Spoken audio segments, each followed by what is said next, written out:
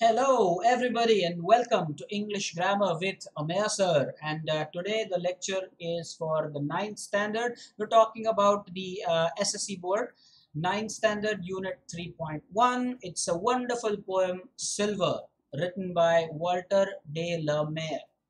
Remember the pronunciation, Walter de la Mare. That is how you should pronounce it. What are we going to deal with? We will go ahead and see the full explanation. We will take a look at the figures of speech. We'll study them in detail. We are going to study the critical appreciation. And finally, we will go through an important textual assignment, a textual exercise. So let's get started straight away with this wonderful poem, Silver. As you can see, the title is Silver and it's written by Walter Jean de la Mare. Now, you see his image here, 1873 until 1956. He was really a well-known poet of his time. He was an English poet, short story writer, and novelist. Most of his creations were for children. That is something that is noteworthy. He was honored with Order of Merit, that is abbreviated as OM. You have the image as well. He was also bestowed with Order of Companions of Honor. Honestly speaking, this was new for me as well. I will be very honest with you. That's abbreviated as CH, and the image is provided as well. I will say it again that this honor was new for me as well when I was preparing my notes. So the poem, you can see now we are going to start with the poem, but let me tell you that it's a couplet sort of an arrangement. So two lines at a time, and it is a short but a very sweet poem. Silver here is not for the metal silver. The poem is all about moon, and the moonlight is referred to as silver. So all of those who are watching this and are moon lovers, well, yeah, sure, this poem is what you will like. A very small poem but a very cute poem. So let's get started and let me read the first couplet. Slowly, silently, now the moon walks the night in her silver shoon. Again. Slowly, silently, now the moon walks the night in her silver shoon. Now, silver here stands for the moonlight. I have said that already. And there is an archaic word meaning Old English. The word is shoon, which means shoes. It's not used nowadays. It's not contemporary. It is an archaic term. What is important here to study is that moon is given the feminine gender. Point to be noted. Look at the second line in the couplet. Walks the night in her silver shoon. In her silver shoon. So moon is given the feminine gender, and that is definitely something that you must make a note of. As far as grammar is concerned, yes, we will study the figures of speech. Slowly, silently, you can see that it's alliteration. The sound S has been repeated for a better poetic effect. Walks the night in her silver shoon. Well, that's personification, obviously. The moon is given the human quality of walking. Remember, we are talking about the moon, not a human. So, walks the night in her silver shoon definitely is personification. More importantly, the moon is said to be wearing shoes. Okay. I hope that no separate time be given for this. You should just pause the video and resume when you are ready. Let me proceed to the next slide. Okay then, pay 100% undivided attention. This way and that she peers and sees silver fruit upon silver trees. Ah, how beautiful it is. This way and that she peers and sees. Basically, all over. Okay, so this way and that she peers and sees. Again, she peers and sees silver fruit upon silver trees. Now again, I'm saying we all know there are no silver fruits. We're talking about the moonlight here. Peers means look with focus or with concentration. This is different than PEAR. Do not be confused. And again, the point to be noted is that moon is given the feminine gender. She peers and sees. I have no doubt that those of you who really love the moon, watching it for hours together, it's fun. And really, By the way, this poem is titled Silver. Had this been uh, a poem about the sun, then it would have been gold, silver, yellow, those kind of shades. The poem probably would have been gold, something like that. As far as the figures of speech are concerned, well, lots to study. First, this way and that. Clearly, they're opposite terms, is it not? This way and that. So it's antithesis. Two opposite words, this and that, occur in the same line. Let me remind the students again that it is not sufficient for you just if you write the name of the figures of speech to get that one full mark. You have to name and explain the figures of speech. So yes, you must write the name correctly, that is with the correct spelling, and of course you will have to provide a suitable and correct explanation why you think so. Second one, she peers and sees. Now peers and sees is almost the same. That's why this is tautology. Remember, the spelling is L-O-G-Y, but it's logy, tautology. Always remember L-O-G-Y is logy. It's biology, zoology, tautology, technology, helps. Personification as well. Why do I say that? She peers and sees. The moon is given the human quality of seeing. It's an abiotic component, isn't it? Not living. So, personification. Whenever you have more than one figures of speech that applies to a line, you have to write them both or as many as are applicable.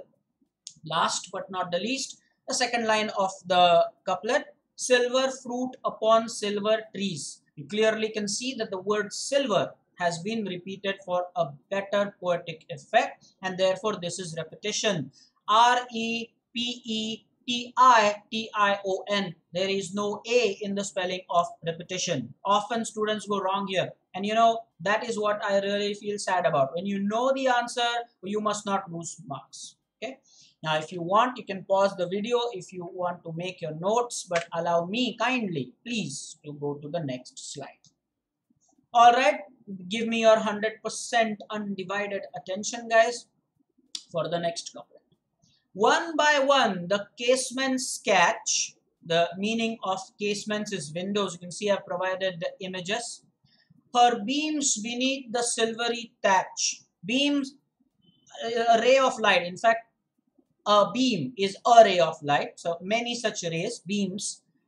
Beneath is directly underneath, and thatch is a roof as shown with the arrow and pointing towards the image. So one by one the casements catch, her beams beneath the silvery thatch. So everything has turned silver because of the moonlight. So it's clear skies, and there is, maybe it's nearing the full moon night, so everything is silver. As far as the language study is concerned, moon is given the feminine gender. We've been seeing that for the past 3 slides now. Her beams. Moon is given the feminine gender, unlike here in India, where moon is referred to as Chandamama and not Chandamami. Yeah, not Chandamami. That's nice. So it's Chandamami here, according to Walter de la Mare. Remember, that's the name of the poet. That's how you make the pronunciation, okay? Let's go through figures of speech. Her beams beneath. Alliteration because of the sound BE that is getting repeated. One by one, again, repetition. We saw that in the last slide as well. There was an example of repetition. R-E-P-E-T-I-T-I-O-N. No A in the spelling of repetition. I'm sure there are new words you learned here, okay? Casements in particular. Thatch for a roof. Maybe you knew that. But how about shoon, which was an archaic term, huh? Alright, pause the video. Please allow me to go to the next one. If you are ready, if you have resumed your video after the pause, give me your 100% undivided attention for the next couplet. Couched in his kennel like a log, with paws of silver sleeps the dog. I don't know if you have been noticing this, but for all the couplets, the rhyme scheme is AA, is it not? So you can, if the rhyme scheme is asked, you can say it's AABB, or you can simply say AA, because the arrangement is in a couplet format. So it's AA, BB, CC, DD, and in that sense. So this is yet another example, log and dog. Couched, what do you mean by that?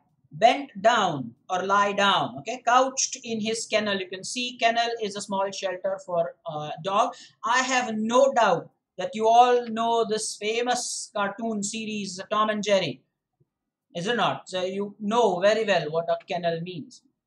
Paws are the animal's foot with claws and the soft padding. Log is a part of the trunk of a large tree. You have the image. Now, the paws of silver. Why do you think it's paws of silver? Again, everything is silver when there's proper moonlight. That's why the poet likes to imagine things like that. You can see that there is no language study here, but there is a lot of grammar. That's why you have two sections for grammar. Let's see them one by one. Like a log, this is simile. S-I-M-I-L-E is how simile is spelled. And why is that a simile? You got to watch out for words like as and like. That shows that there is a direct comparison. What words did I say, guys? As and like. This shows that there is direct comparison. So what's a direct comparison here? Like a log. So a log has been directly compared with the dog who was couched in his kennel. So there is a direct comparison there between the two rhyming words. With paws of silver. Now what's that? That's a metaphor. Why is that a metaphor? Because paws are implicitly. This is a good word. That's probably one advantage of watching the videos on our channel. There is always some variety that you will see. If you watch all the videos in detail, I still get emails about how we can watch the entire video for like half an hour in one sitting. Nobody has asked you to watch it in one sitting. Okay, if the video is like half an hour, for 30 minutes, the duration of the video is 30 minutes. Well, watch it for 10 minutes a day, finish in 3 days. You don't have to, devour it all in one sitting. Before we go further to the next grammar section, another example to expatiate on this point. Imagine you like reading books, okay? Now, when you pick up a big book, a big novel, sizable one, is it obligatory for you to finish it in one sitting? Oh, hell no. You definitely take a break. You probably return it to the library after 3 or 4 days, a week. You might take even an extension. That's the way you enjoy it. So that's the way even the lectures can be enjoyed. Now, more so that you are at home, the schools are probably not likely to reopen. Probably now they're saying definitely until 31st of December. So you have a lot of time at hand. Watch the videos at your leisure when you are in a mood to learn. Don't tell me that you are in a mood for some fun and then you tune into my channel, which is like an educational channel, and then grumble about studies. And what do you expect to see here? That's another childish comment that sometimes I receive. So anyway, whenever you have time, divide the entire length and then enjoy the video, learn something. I was talking about the word that I was teaching you for indirect. The word is implicitly. I repeat, the word is implicitly, which means indirect. And kindly use this word if you are talking about metaphor. So simile, the one just above that, is a direct comparison, while metaphor is an indirect comparison. But instead of just using a plain simple ordinary word like indirect, why don't you go ahead and say that the paws are implicitly compared? That sounds much better there. Implicitly compared to be of silver. Next, paws of silver sleeps. Now here there is alliteration. The ellipses at the start show that this line is not complete. Some part has been omitted just to save space here. The sound S has been repeated for a better poetic effect. The fourth one is with paws of silver sleeps the dog. This is inversion. Take a look at the line again. With paws of silver sleeps the dog. So clearly you can see the words are not in their logical order. The correct word order should be the dog sleeps with paws of silver. Let's do it one more time. The poet, what's the name? What's the name? Walter de la Mare. Okay. Not to confuse Mare with M-A-Y-O-R. Okay. The words are not in the correct order. The poet has written, with paws of silver sleeps the dog. The better order is, logical order is, the dog sleeps with paws of silver. That's why this is inversion. Lots to study. I'm sure you want to pause. You should pause the video and then whenever you are ready, resume. Let me go to the next slide. Give me your 100% undivided attention. Well, there was an email I received that, sir, in recent videos we haven't heard you say this line. Therefore, I am ensuring that I say it would have incorporated that as a part of my explanation.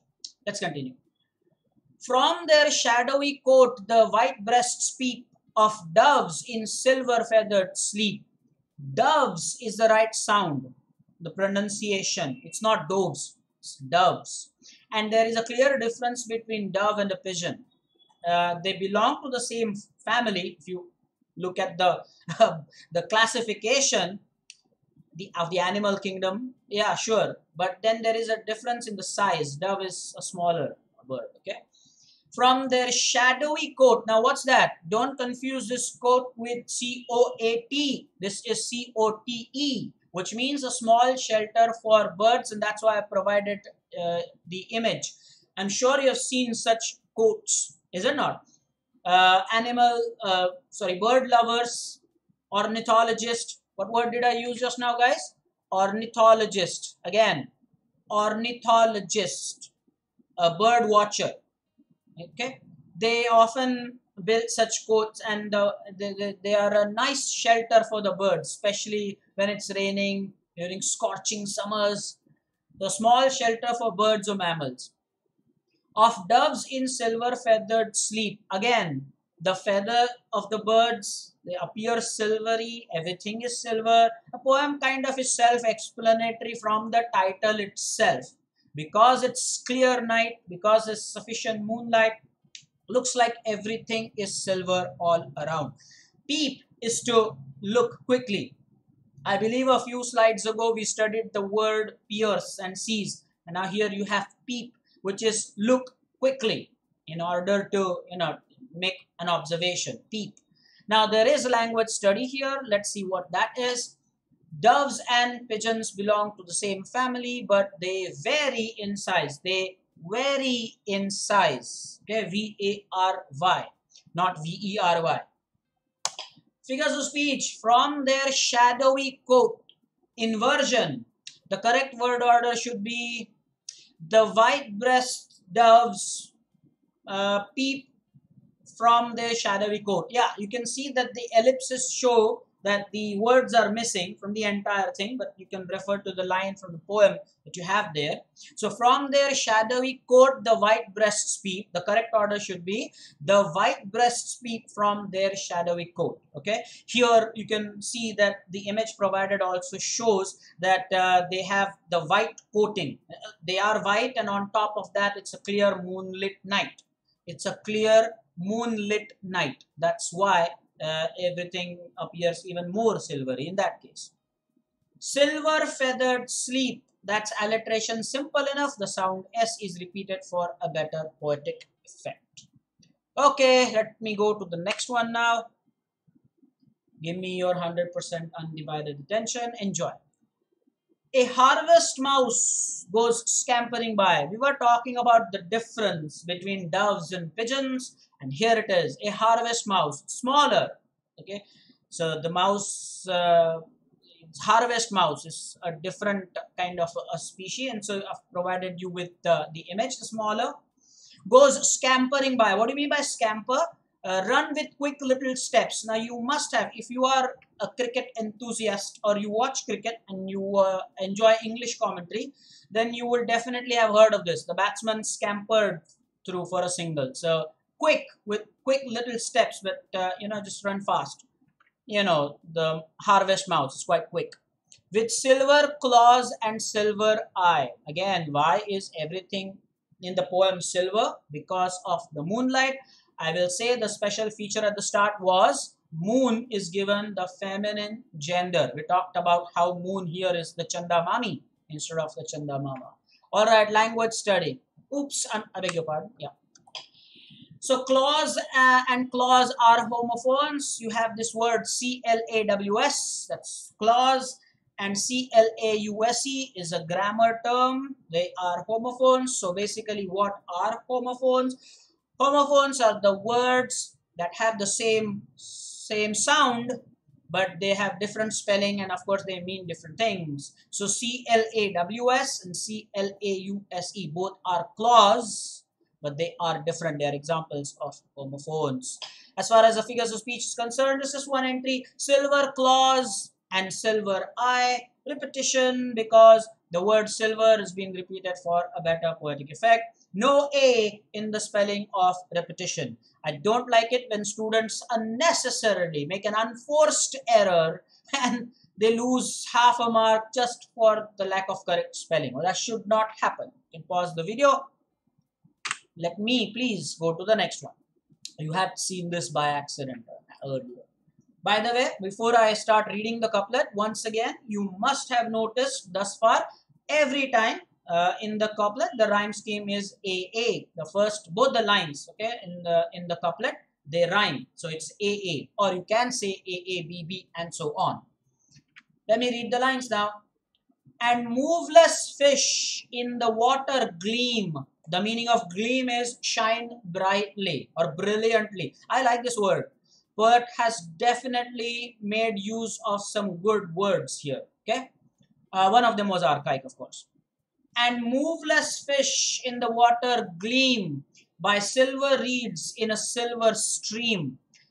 Reeds is a grass growing in a marshy area, and that's why you have been provided with that image for better understanding. As far as language study is concerned, the poem has a couplet arrangement, and that's why you see that I have kept this for the last couplet of the poem, and the rhyme scheme for the entire poem is AABB. If you want to just stop at AA, it's understandable, because the arrangement you already studied that it's a couplet sort of an arrangement. So it is perfectly okay for you to say that the rhyme scheme is AA. I, however, prefer AABB. As far as grammar is concerned, silver reeds in a silver stream. Yet another repetition example for the word silver. Why do I say yet another? In the previous slides as well, we saw silver fruit upon silver trees. You remember? Here you have silver reeds in a silver stream. The entities are changing, the components of the nature are changing, but the word remains silver. Fantastic. Fantastic.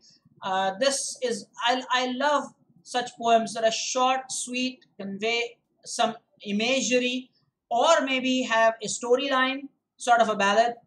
It's wonderful, beautiful poem. Of course, study it very carefully, study the figures of speech. You already revealed the rhyme scheme and the couplet sort of an arrangement. That could be a poetic device question. And now I think we will deal with this textual exercise I was talking about before we go ahead and study the critical appreciation. What is this? Remember, earlier in the video, I was talking about how if the poem, had the poem been about the sun, everything would be golden. And there you go, golden glow. So now what they have, this is a very creative exercise. I like this. The board actually wants you to provide the ending with rhyming words. That's a challenge. Now, it is not quintessential that you do what I am doing here. Absolutely not essential. There could be other words that you think might fit. I'm just giving you my sample answer. It is not necessary that you use the same word. So the condition is they want us to finish the lines and the words should be rhyming. So here we go. Soon after dawn rises the sun. It wakes and enlivens every one. So sun and one. It's a nice creative exercise. I like this totally. It scares away the long dark night. The shining stars go out of sight. Again, night and sight. So again, the couplet arrangement with AABB sequence. I'm sure that you are actually loving this. Okay. What's next? From tree to tree, birds flit and fly, searching for food with a sharp eye. So fly and eye. Beautiful, is it not? Absolutely beautiful.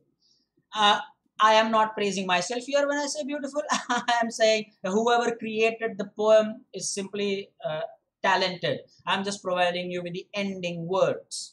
Okay. The buds that open now show their color. As as flowers they dance with beauty and splendor. So color and splendor. Now let's probably do the next one where I will give you some time for you to think. Come on, this should be interesting. Come on then, come on now. Just because this lecture is not on Zoom doesn't mean that you have no scope for creativity. Okay, I will read the couplet, only for the next couplet, okay? The hill slope wears a grassy green something. The curved sparkling river, it gold something. Okay. Think of something? Let me read it one more time and then reveal it. The hill slope wears a grassy green something. The curved sparkling river, it gold something. Okay, here we go. So the hill slope wears a grassy green dress. The curved sparkling river, it gold possess. If the girls did not get it, it's about the dress. How could you not get that? Anyway, the cock then crows to give a loud. I'm not going to test you this time, okay? A loud call. Come on, wake up, folks, one and all. Now, folks, L is silent. Remember, it's not folks. Remember, and there's exclamation, so this figures of speech will be exclamatory. Last one. Let's do it. Let's do the same for the last couplet. So you have to think about something, especially those. Be honest now. Those who could not come up with something for the dress and possess thing. Can you come up with something for this? And be honest. You can leave it in the comments if your endings are different. Okay, you can mention that in the comments. I then wake up, good morning to something. Let's all look forward to a golden something. So what you can do here is, I then wake up, good morning to say, let's all look forward to a golden day. So say and day. This is wonderful. Why I like this exercise is because it invited some thinking, imagination, creativity. It's not just cut, copy, paste, not just to be by-hearted or some stuff. This is something interesting. All right, you can pause the video if you want to make notes. Of course, it's not necessary you have the same words. You can go for something else as well. And now for the critical appreciation of the poem. Before I appreciate the poem, let me appreciate some of my viewers that in the email they do mention that sir, it's nice that you provide us with the critical appreciation. However, a word of caution is that I never want you to simply copy what I give, what I provide here, because that's not the whole idea. You have to, come on, put in your own thoughts. This can act as a guide for sure, but the intention is not to do some kind of spoon feeding. As a teacher, I don't like that. But anyway, thank you that you have appreciated. So let me bring it on the screen in front of you now. There you go. So this is critical appreciation in a paragraph format. Let me read it. The poem Silver is written by Walter Jean de la Mare. Remember the pronunciation, and pardon if your teacher pronounces it as Walter Jean de la Mare or something like that. It's not Mare also, remember. The rhyme scheme is AABB. We've talked enough about that. The lines are arranged in a couplet format.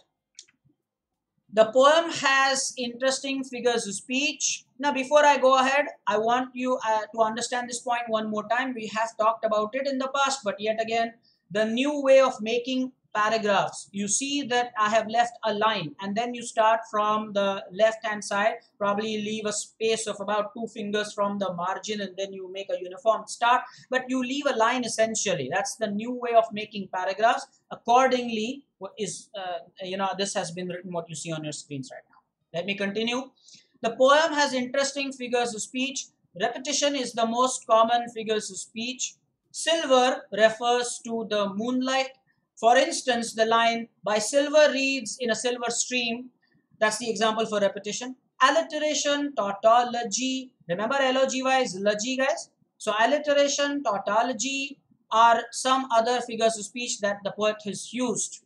The poem describes the wonderful atmosphere on a clear moonlit night. Now, moonlit, L-I-T, moonlit, not L-I-G-H-T, moonlit night.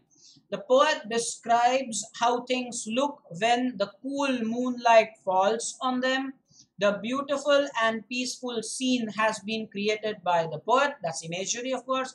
The poet has made a detailed description in a very concise manner. I've already said that the poem is very short, not a lengthy poem by any stretch of imagination. So this is all so beautiful and so brilliant. All right, then that's it for now. Let me come on the main cam to discuss and conclude the video. This has been a small video of about 30 minutes or so, maybe 30, 31, 32 by the time I end it. Remember that there is a video that I will soon upload regarding the figures of speech. That will be the figures of speech episode 2. And I have a request from the CBSE guys as well. Especially there was this one student who requested that sir kindly make a video for CBSE students as well, because I am a student who does not go for any tuitions or any coaching elsewhere. School is all I have. So yeah, sure, time is an issue here. You have to understand that creating such PPTs and notes, it does take time, but I will do my best. I'll see what I can do. All right, then, do take care. It was a pleasure bringing this poem to you. I hope you enjoyed what the poem had to offer, and I hope I was able to do some justice with it. We will meet again real soon. Take care. Bye-bye.